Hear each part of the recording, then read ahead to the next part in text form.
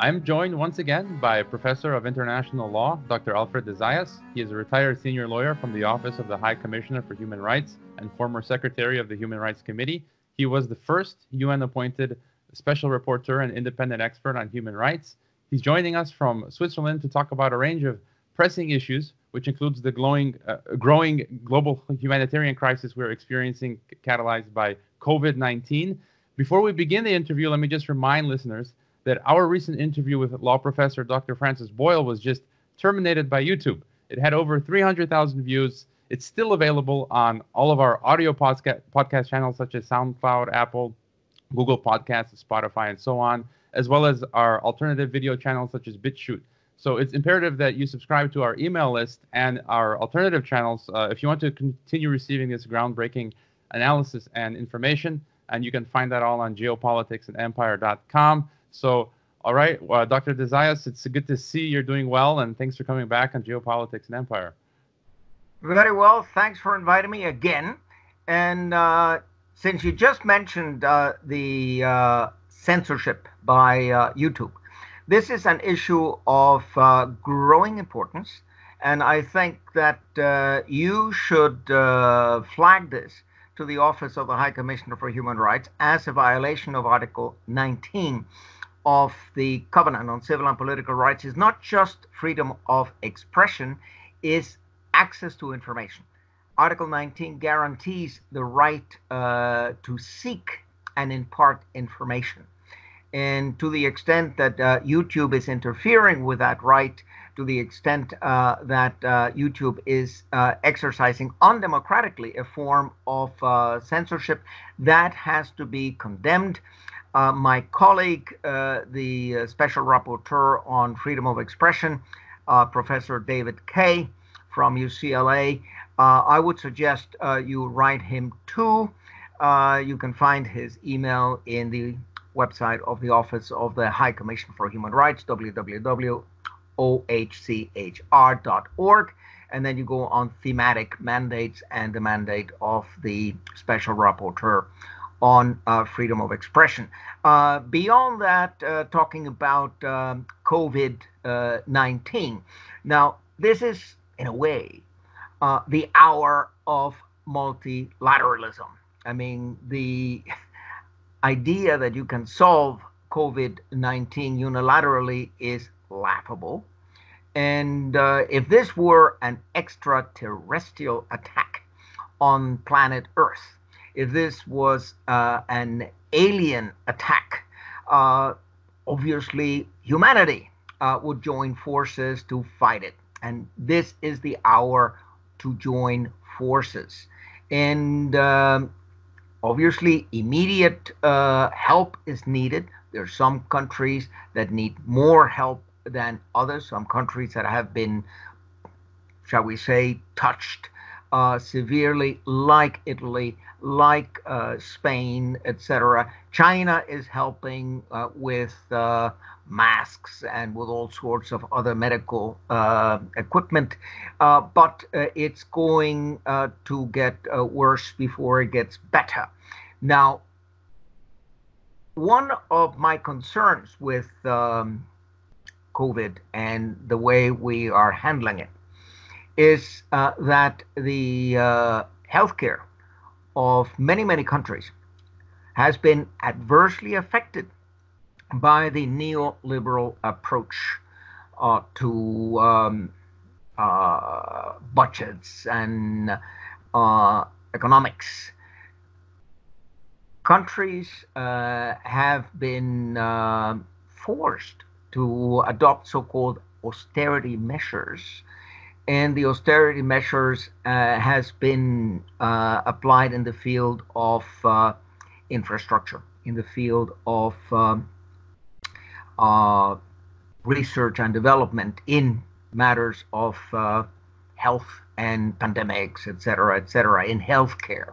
Now, already in my report to the General Assembly back in 2017 about the International Monetary Fund and their loan conditionalities, I condemned the loan conditionalities because they led to a diminution of the state investment in social matters, in particular in healthcare. What happened in particular in the Western African states, Sierra Leone and Cote d'Ivoire, etc., when the Ebola epidemic hit, is that they were thoroughly unprepared because they had to pay back loans to the IMF. And instead of reducing their expenditures in other fields, they reduced it in the field of medicine. Result, as you could read in the professional studies and analysis of the Lancet, is that they were thoroughly unprepared to deal with Ebola, so that the IMF bears responsibility for this disaster.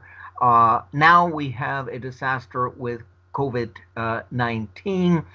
How many countries would be fighting it more efficiently if they had put more money into research and development into pandemics and how to deal with pandemics, if they had all the necessary equipment in hospitals, including just simple as number of beds? I mean, it's amazing how I'm a member here of the Club Alpin Suisse, of the Alpine Club. I mean, we've been told, obviously, not to go to the mountains, not to risk ourselves, because if we break a leg when we go hiking, we're going to use a bed. You need those beds for people who have other problems like contamination with COVID. But quite generally, I find that the budgets of the United States, of most European countries, most NATO countries, for instance, it's obscene. The amount of money that is devoted to war, that is devoted to war mongering, that is devoted to the military, industrial, financial complex. These are the only people who are profiteering from the situation. $1 trillion in the United States goes into matters directly or indirectly related to war, directed to the Pentagon or to nuclear energy and nuclear tests and all sorts of things. Now, if that money had been put into hospitals, we wouldn't have people dying as we do in the United States. And I'm not saying only because of pandemics, I'm saying just quite routinely. People die unnecessarily because we don't have a functioning healthcare system in the United States. So the priorities are all wrong, and I think it is imperative that all countries in the European Union and all countries members of NATO stop their aggressive wars, whether it be in Libya or in Syria, where they all have their hands full of blood, and they concentrate on their responsibility to protect their own citizens.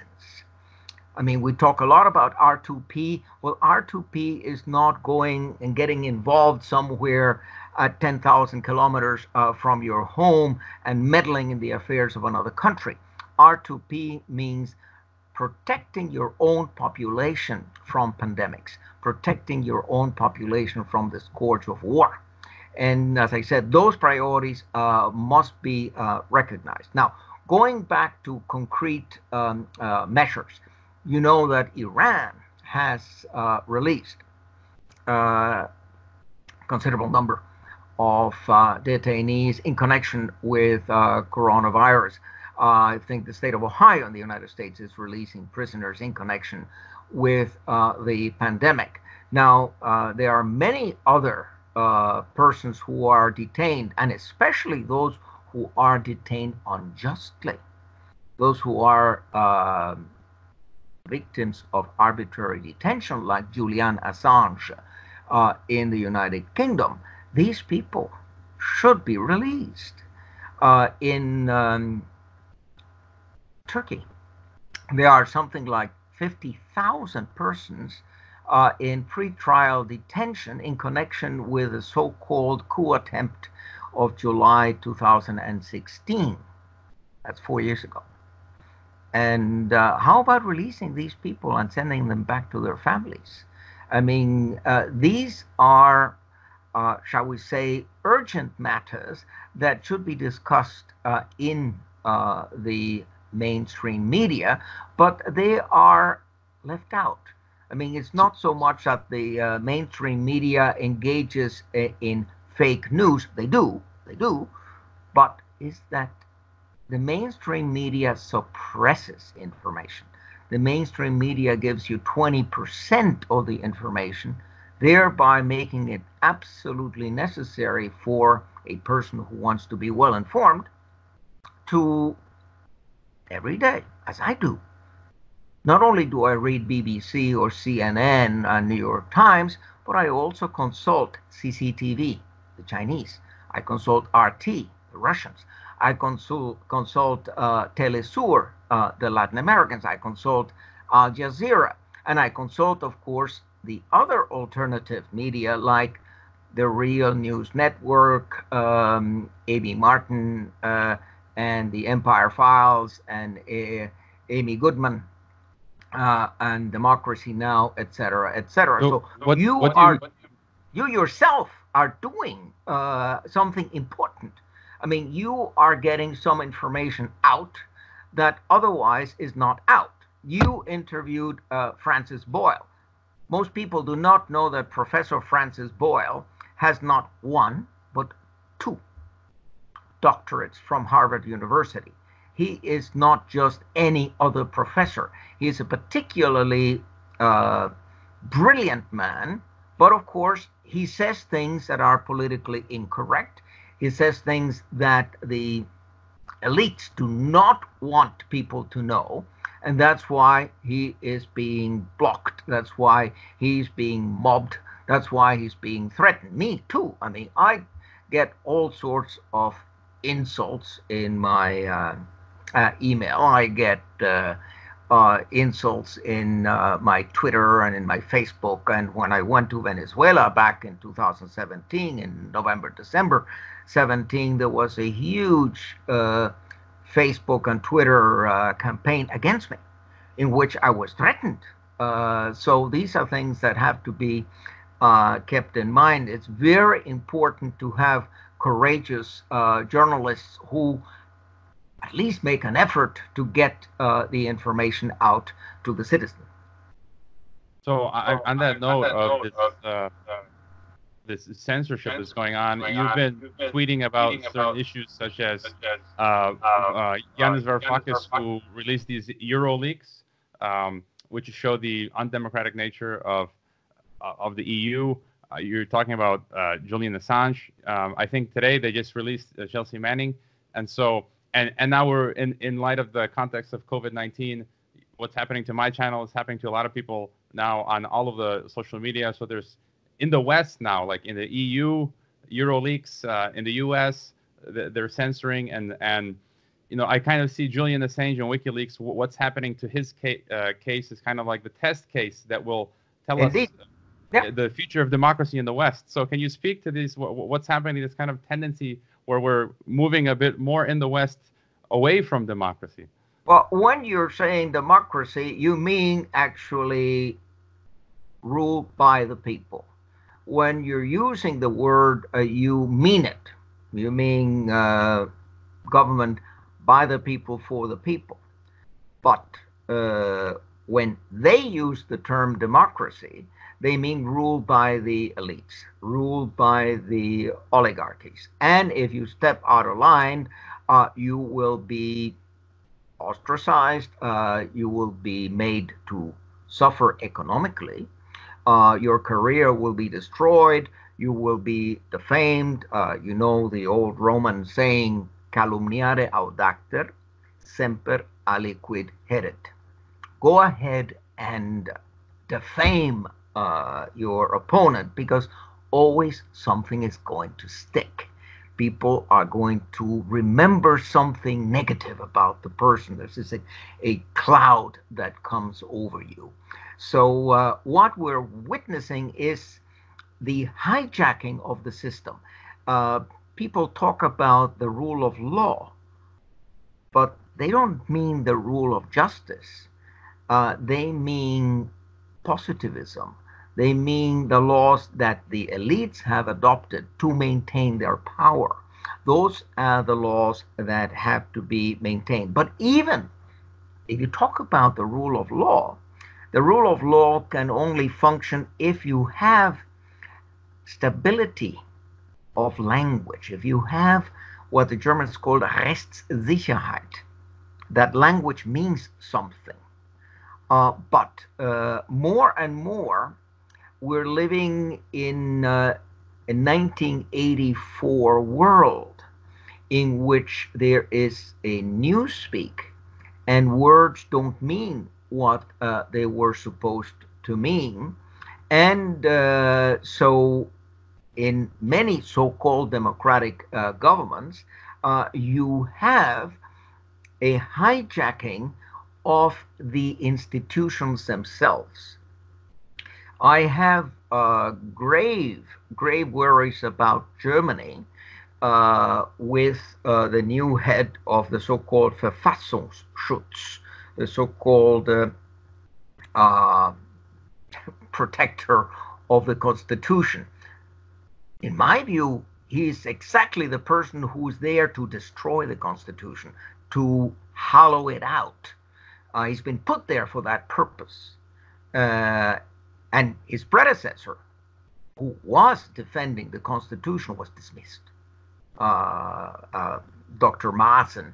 And this is quite problematic because you have generally in all Western democratic countries, whether it be the United Kingdom, whether it be France, whether it be Germany, whether it be Spain, you're having a hijacking of the system and a weaponization of language, an instrumentalization of language in order to destroy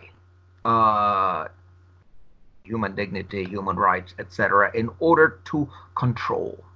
I've written about the weaponization of human rights, and that's something that worries me very much because it's also practiced by my former office, by the Office of the High Commissioner for Human Rights. So they engage in what is called naming and shaming, but then selectively, only against this country or that country, but then others are protected. So there is systematic double standards. And that, again, is a great disappointment. I was hired into the United Nations by someone whom I still admire a great deal, Professor Theo van Boven, a Dutchman, and his successor was a great Austrian jurist, Dr. Kurt Herndl, and his successor was a Swedish diplomat, Jan Martinsson, etc., etc. But for some time now, human rights and the human rights program has been hijacked by lobbies. And part of the problem is that the Office of the High Commissioner for Human Rights and also non-governmental organizations like Amnesty International or Human Rights Watch or the International Service for Human Rights, what do you think they do? Who sets their agenda? Are they independent? Are they objective? The big corporations, the donors that finance them, tell them what to do and what not to do. Because sometimes you say, why isn't the office taking position against, for instance, the sanctions regime that the United States has imposed on Iran, has imposed on Syria, has imposed on Venezuela, has imposed on Cuba? And this is getting worse, not better. Well, I suppose the office is concerned about its funding. And since who's imposing the sanctions? The United States, Canada, Australia, the European Union, etc. Those are the major donors, so they don't want to tell their donors, you are violating human rights. Now, an interesting development, actually, it has a long history, because it's quite clear to you and to me and to anyone with a little bit of common sense that if you impose a financial blockade on a country, if you impose really comprehensive sanctions, as there are against Iran and against Venezuela and against Cuba, that's going to have a human rights impact. I mean, that's automatic. And when that human rights impact means that you have no access to medicines, you have no access to dialysis equipment, because the problem is with, say, scan machines or with any number of very complex medical equipment, it needs replacement parts. If you don't have replacement parts because the United States does not let you buy them, it's not only that you cannot buy them from the United States, you cannot buy them from another country, because then the entrepreneur who's going to send it to you, sell it to you, is going to be sanctioned by the Department of the Treasury. And the sanctions, by the way, are huge. The penalties can be $200,000, $500,000, et cetera, if you have any dealings with Iran or any dealings with Cuba. So what happens is that pharmaceutical companies and other enterprises simply drop the client. There's too much risk with that client, so we drop them.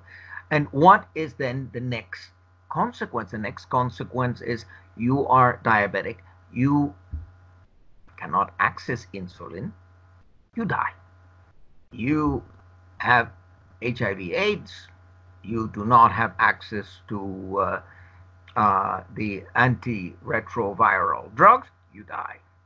And now with the pandemic of COVID, if you don't get the kind of medicine you need, even to be able to diagnose that you have COVID-19, you are at a greater risk of dying. Professor Jeffrey Sachs and Mark Weisbrot. Jeffrey Sachs is professor in Columbia since the year 2000. He's been the senior advisor of the Secretary General. First, it used to be Kofi Annan, then it was Ban Ki-moon, and now it's Antonio Guterres. In any event, he's been the advisor for the Sustainable Development Goals. So he's a man who has enormous experience as a professor, as an economist. He's written a dozen brilliant books, and he is being considered, of course, for the Nobel Prize in economics.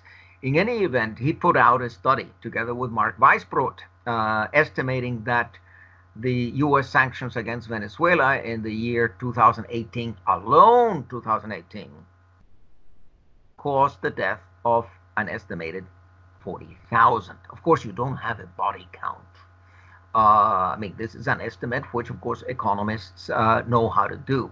It's like when UNICEF back in 1995 estimated that 500,000 children in Iraq had perished as a result of the U.S. And UN sanctions. But they say they're basically UN sanctions, but they were imposed through the United States. And I remember Secretary of State Madeleine Albright defending them, and actually on television, a question: do you think it was worth it to impose these sanctions on Iran in order to get a regime change?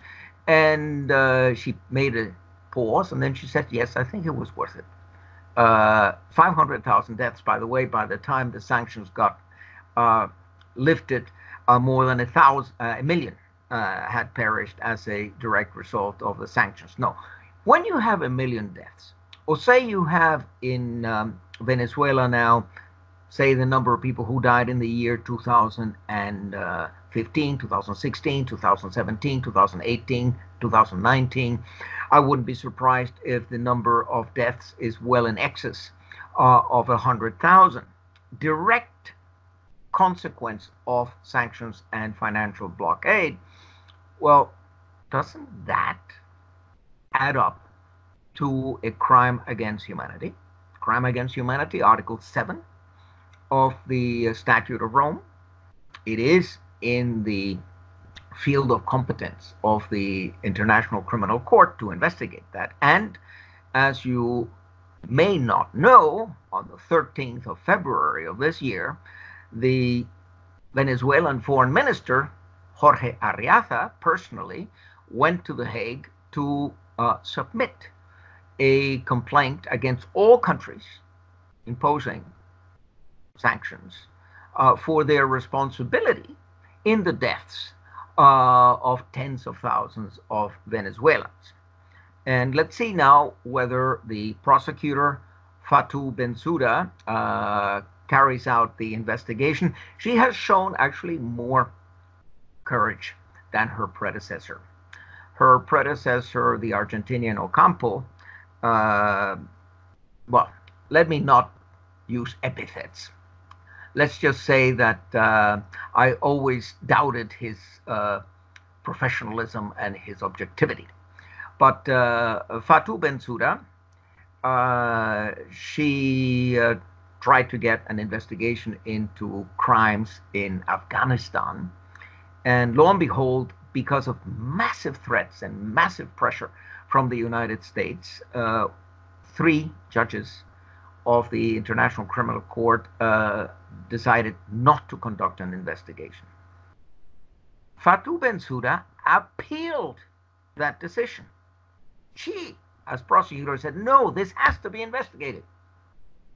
It went up to the appeals chamber, and the appeals chamber overturned the lower decision, so that now an investigation into war crimes and crimes against humanity in Afghanistan is in progress. An investigation, not an indictment. They haven't indicted anybody yet. But the same thing with Venezuela and sanctions. I want to see the investigation get off the ground. I want to see an accounting. I want to see how many died because of malnutrition, how many died because of lack of access to medicine, how many died because of sabotage also, because as you well know, there is organized sabotage paid, of course, by the CIA in Venezuela and in other countries in order to destabilize the country so much in the expectation that the people will revolt. Now, I was in Venezuela. I spoke with the people. I walked the streets. I went into the supermarkets. I speak Spanish, of course. It's my mother tongue. So I had no difficulty relating to Venezuelans. And of course, I didn't walk around with a bow tie and with a bodyguard or something. I just wanted to meet people normally without telling them whom I was. But what I learned is that the masses are not blaming Maduro. They're not blaming the government for the misery that they are suffering. They're blaming the United States.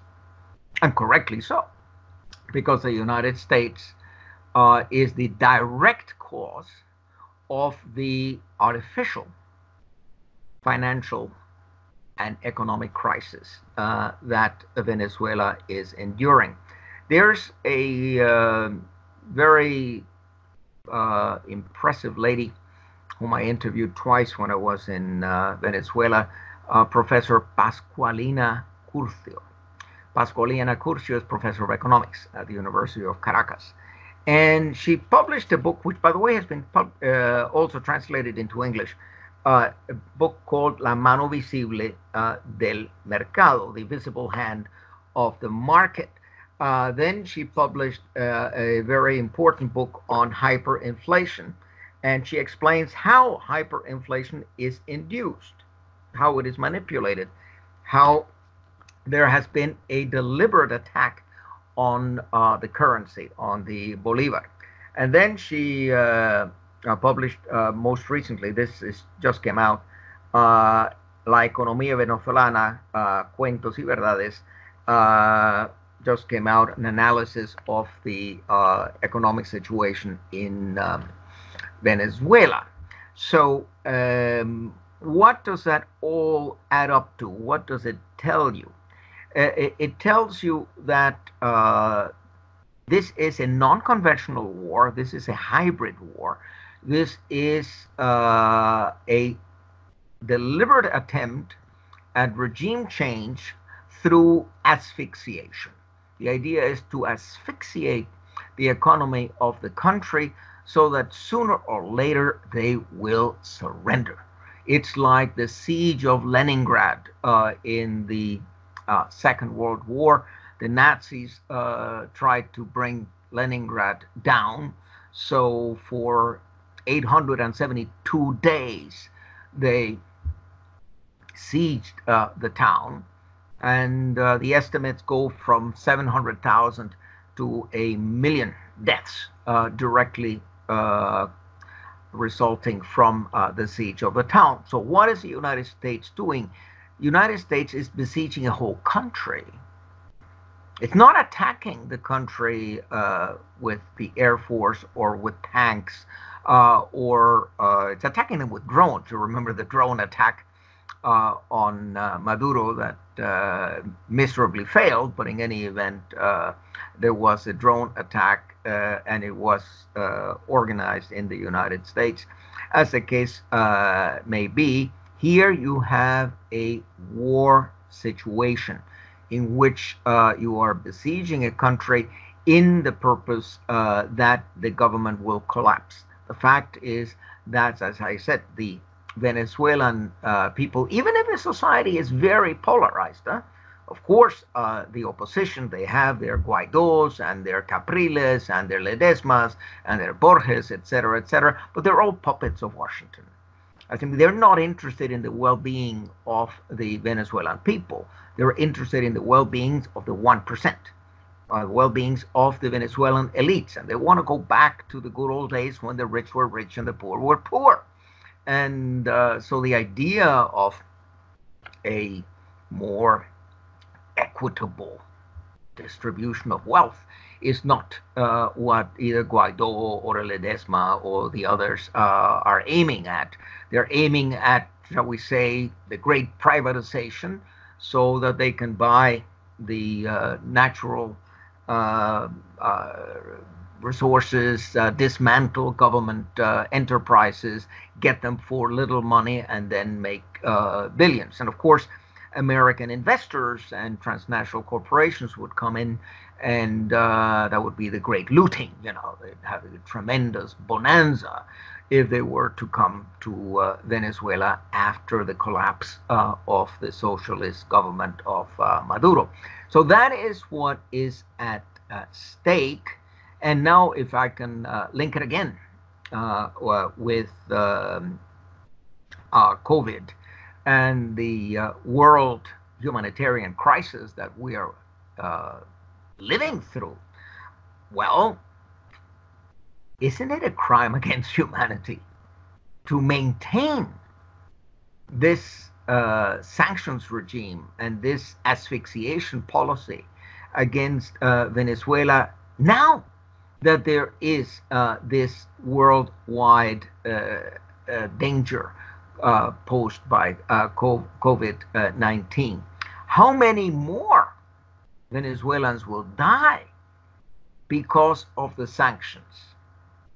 To what extent has the capacity of Venezuela to combat the COVID-19 been so weakened through the sanctions that they will not be able to cope with it? I mean, these are questions that I am posing. I'd like to see some answers. And I'd like to see the International Court of Justice take up the matter. Not only the International Criminal Court, the International Court of Justice could examine the legality, or rather the illegality, of the sanctions as a violation of the United Nations Charter. What I always say is that the UN Charter is the constitution of the world. The principles and purposes of the organization are in Articles 1 and 2 of the Charter. The principles of multilateralism, the principles of solidarity, the principles of cooperation are in Articles 55, 56, etc., etc. That's what I would like to see the International Court of Justice do. In order to do that, of course, it cannot do it motu proprio. It cannot just simply say, oh, I feel like issuing a statement on sanctions. It's necessary that the General Assembly adopt a resolution and elevate the legal questions to the ICJ. What are the consequences? Because if you have a violation of international law, there's also an obligation to make reparation. So the International Court of Justice could estimate the damage that these sanctions have done on Cuba, on Iran, on Venezuela, on Nicaragua, on Syria, etc., and say the United States has an obligation to make reparation, not only to lift the sanctions, but to make reparation in a certain amount. I would like to see that. But don't hold your breath. The United States is not about to roll over. That is, Trump will continue his bullying. He will continue his attitude of being legibus solutus, of being above international law, and of having total impunity, whatever he does. As you know, the United States is not a state party to the Rome Statute, so you cannot directly indict an American because the United States has not recognized it. But of course, you could indict allies of the United States who are indeed parties to the International Criminal Court Statute.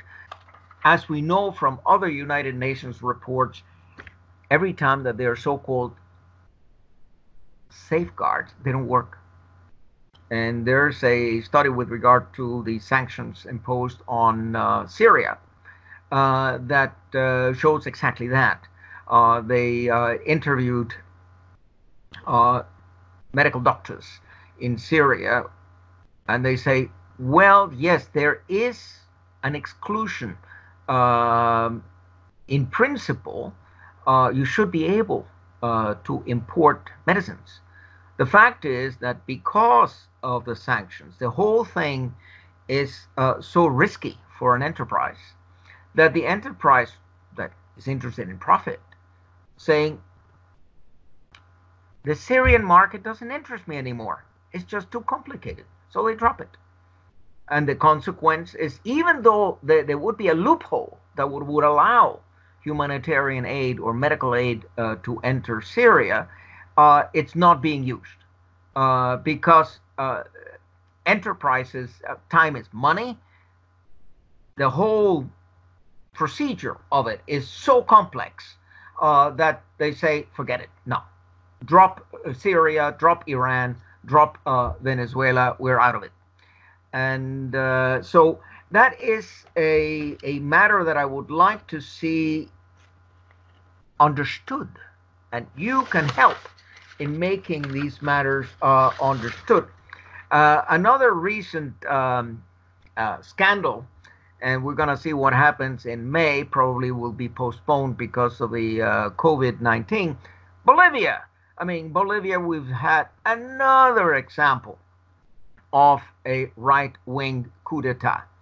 Totally illegal, you know, the destruction of the rule of law and the complicity of the Organization of American States in the coup d'etat. It's absolutely shocking that the Organization of American States that should be there to protect democracy, to protect the rule of law, would be one of the tools of Washington in bringing down the government of Evo Morales. The government of Evo Morales now has been vindicated in a study of the SERP and in a study of the Massachusetts Institute of Technology, confirming there was no fraud.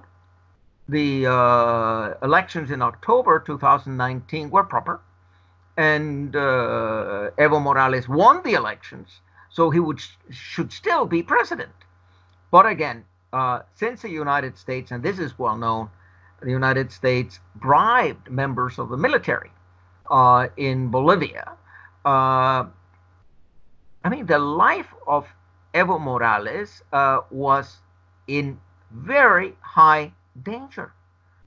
He was threatened, and if the military that should protect him actually is the one that tells him, get out, ones that tells me we're not supporting you, well, he saw the writing on the wall, and he left basically because he didn't want to see a bloodbath in his country. He loves his country much too much to accept a bloodbath. And then you have this farce of a interim president in Janine Áñez. It's so laughable.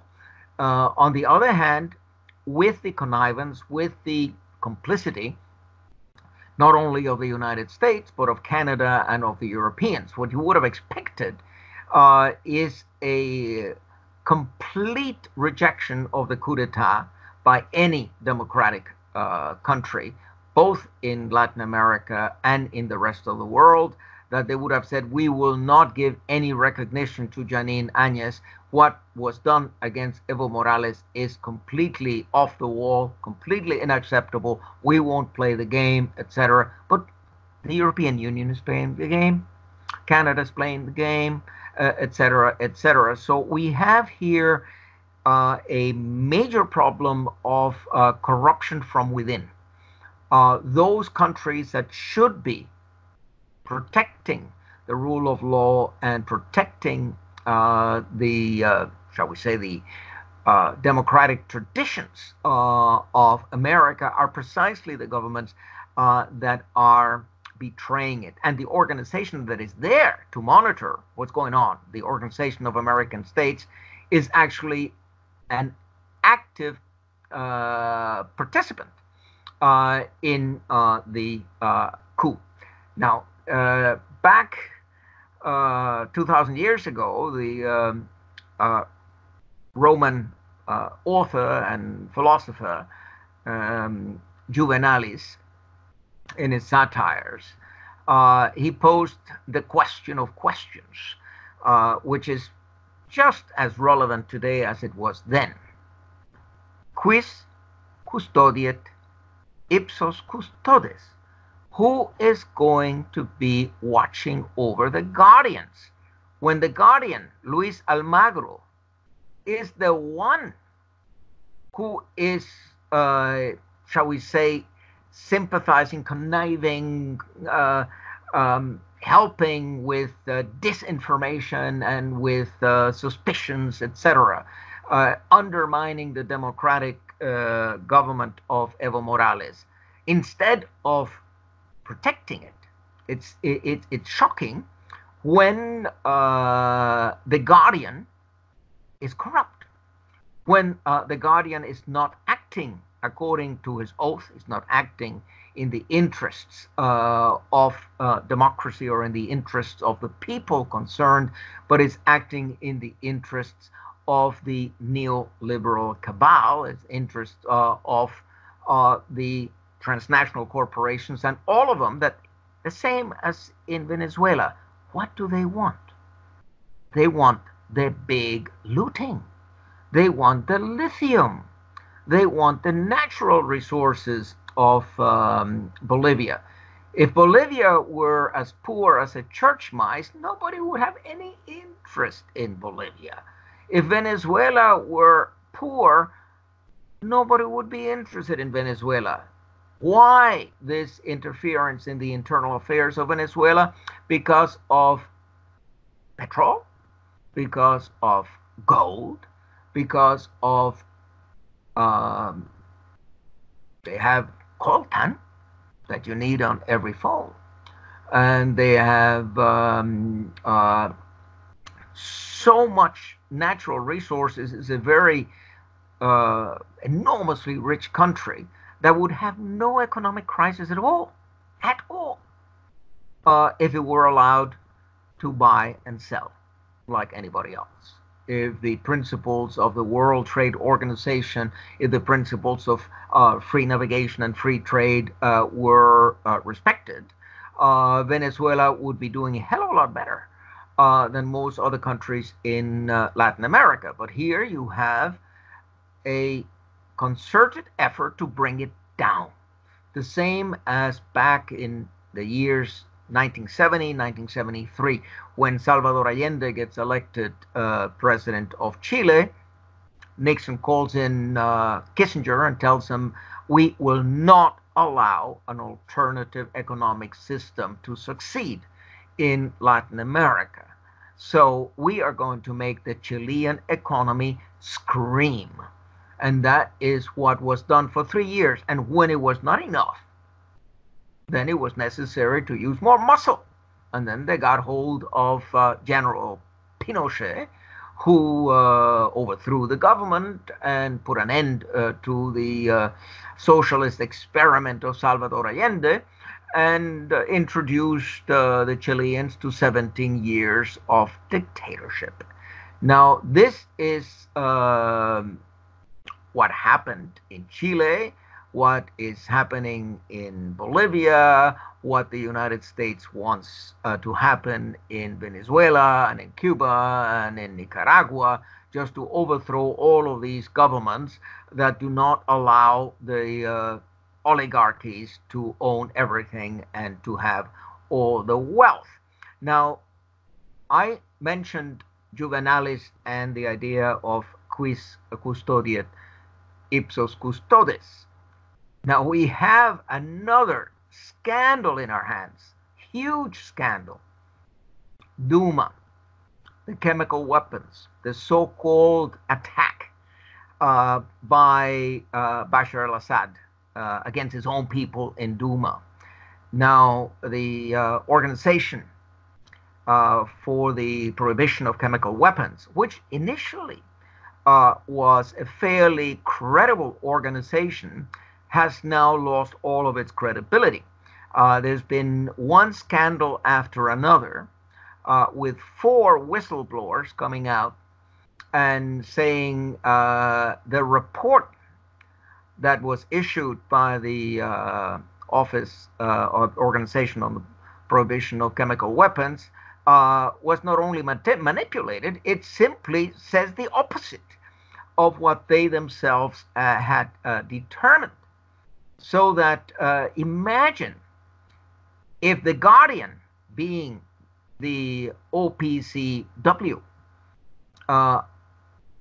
disregards what its own investigators have found and produces a manipulated report to put the blame on Bashar al-Assad, that is really breathtakingly unethical. It is such a betrayal of trust. And more, you ask your questions. Where is that happening also? When we trust that maybe the European Court of Human Rights is going to make an objective evaluation of a problem, or the Inter-American Commission and Court of Human Rights are going to make an objective juridical examination of an issue. Can we believe them? Can we have any trust in what these organizations that originally were created as guardians? Originally, they were supposed to be the watchdogs. So you realize how serious the problem is. But going back to the beginning, COVID-19, what should the world community demand? Not the artificial international community that Trump speaks of, because Trump speaks of, when he speaks of the international community, is the United States and our friends. That's the international community. Everybody who disagrees with the United States doesn't belong to the international community. But the world community, meaning people, people power, they should demand that in this situation of a world pandemic, that immediately all sanctions must be lifted.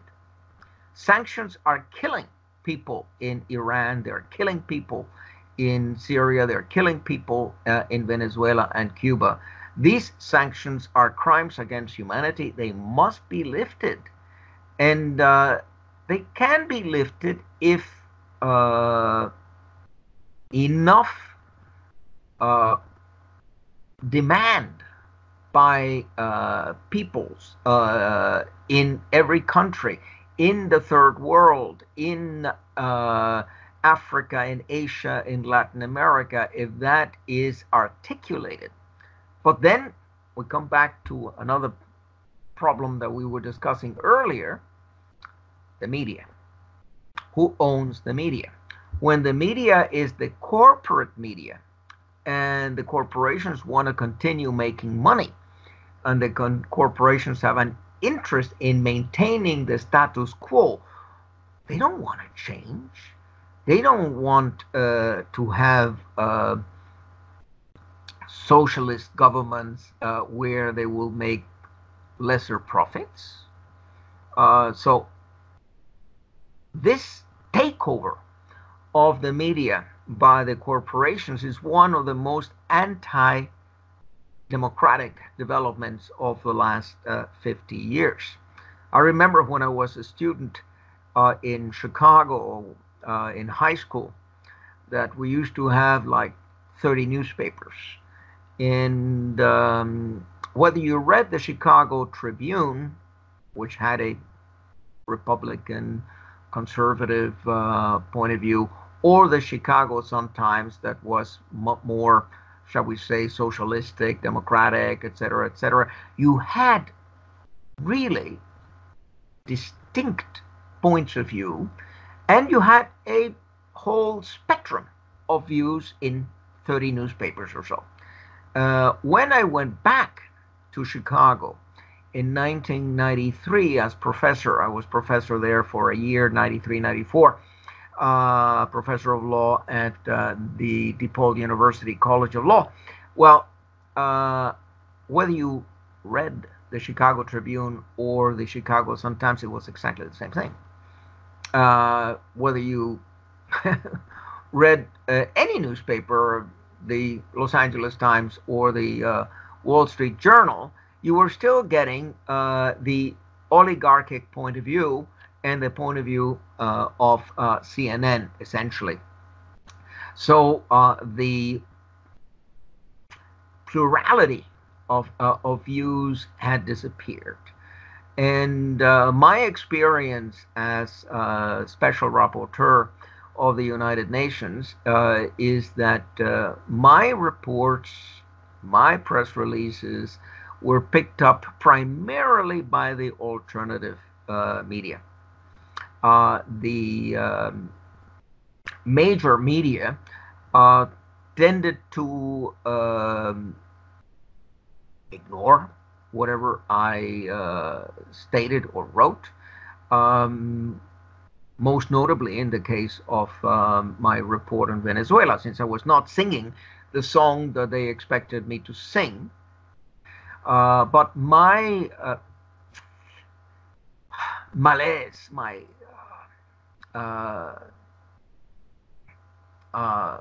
disgust is when I see the way that human rights is manipulated, the way that only one side is being attacked, that double standards are being applied, and that is still the case today. That's is likely to go away, but it is important that people have access to all the information, and that means you, and that means people like you putting out these interviews.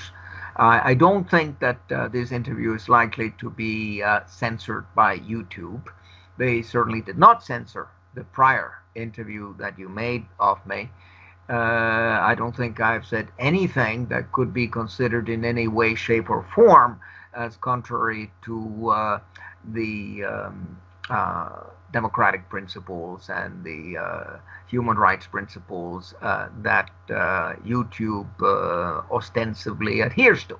We appreciate, I think, the work that you do. The reports are valuable that you do, like the one in Venezuela, as well as the commentaries you make on your website. I think it's the Zayas Alfred at wordpress.com, as well as your Twitter. That is the blog.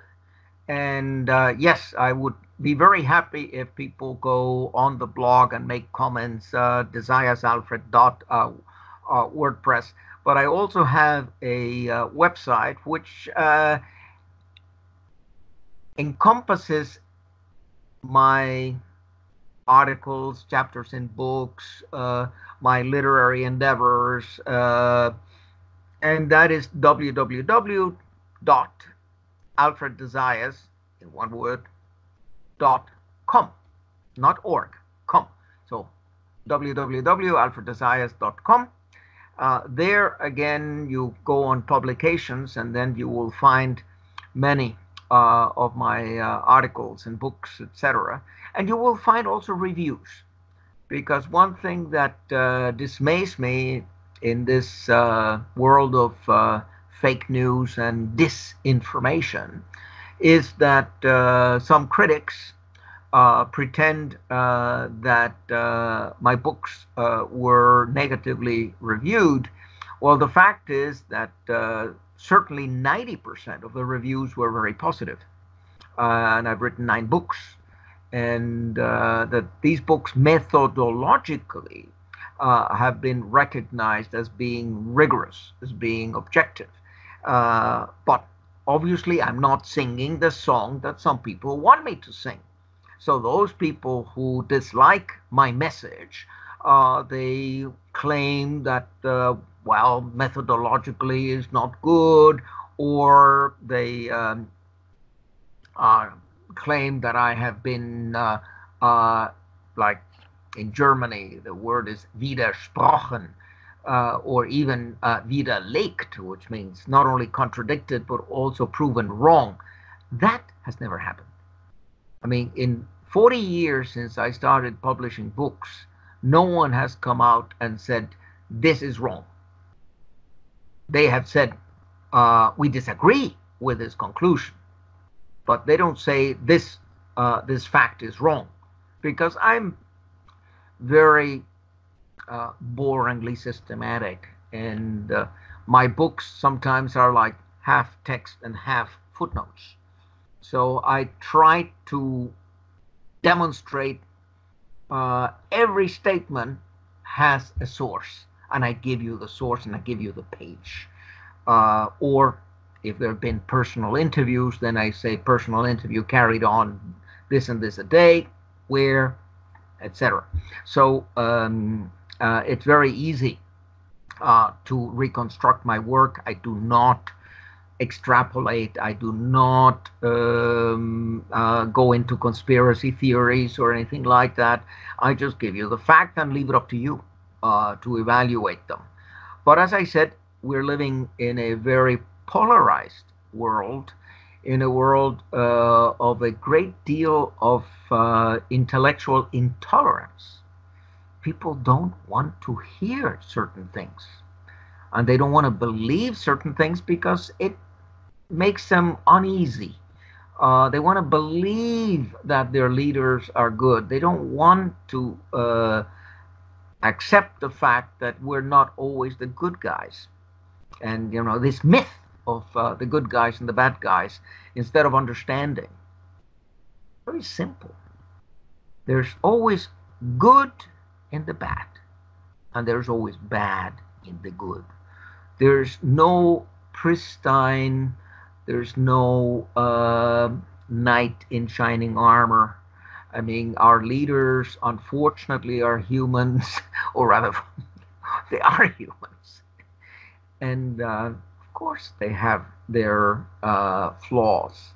So even those that I tend to admire, I know that they have flaws, and I don't ask the impossible.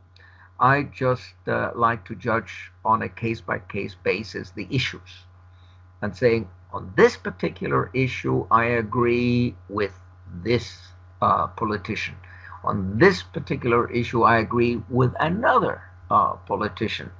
And sometimes I disagree with both, which is my situation as an American citizen.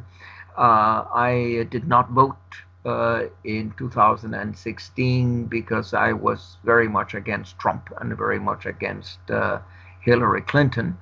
And I suppose I'll be in the same situation in 2020. If it is indeed Joe Biden, I have very little respect for the current incumbent or for the challenger. I have greater sympathy for Bernie Sanders, although, of course, he's not perfect. And I don't agree with everything he says, and I don't agree with some of his